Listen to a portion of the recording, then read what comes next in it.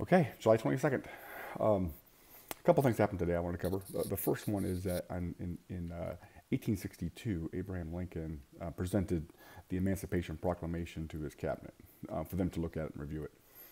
And he decided, or they agreed, that it was a good idea, that was necessary to the extent that what the Emancipation Proclamation did was it made the slaves in the rebellious states free.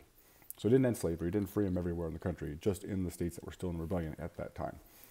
So this was in 1862. The war had not been really going very well for the North up to that point. So what the cabinet recommended and Lincoln agreed to was that he would wait until the Union had a victory.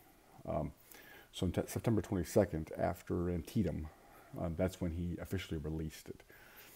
He had said that he really wanted to make sure and get some rest, so he got a good sleep, so that when he signed it the next day, after the 22nd, his hand was very steady. He wanted to make sure that he didn't look like he was faltering as he was signing it, so he wanted to make sure it was clear. So that happened today in 1862.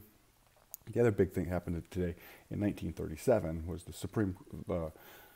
FDR had been attempting to increase the size of the Supreme Court. And today in 1937, the Senate rejected that plan because the size of the U.S. Supreme Court is not determined by the Constitution.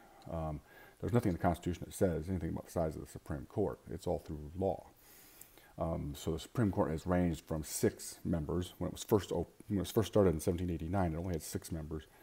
And then over time, it grew to to 11. It grew to 11.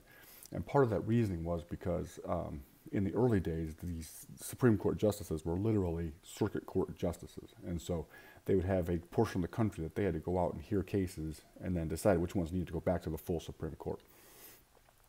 So it meant a lot of travel. So as the country grew, more districts were added. And so the circuit court judges still traveling, and so they needed more and more of them. But in 1869, partly to when Andrew Johnson was president, the Congress decided to stop increasing the size of the Supreme Court. So as justices died and retired, they kept decreasing the size of the court until it hit 9. That was partly to keep Johnson from doing anything. So in 1869, they made it a law that it set it at 9. But what FDR was trying to do, because the Supreme Court kept striking down some of his New Deal initiatives, he tried to get Congress to let him expand it up to as many as 15, so to add 6. And today, in 1937, they rejected that plan. So the court still stands at 9 justices. I will see you tomorrow.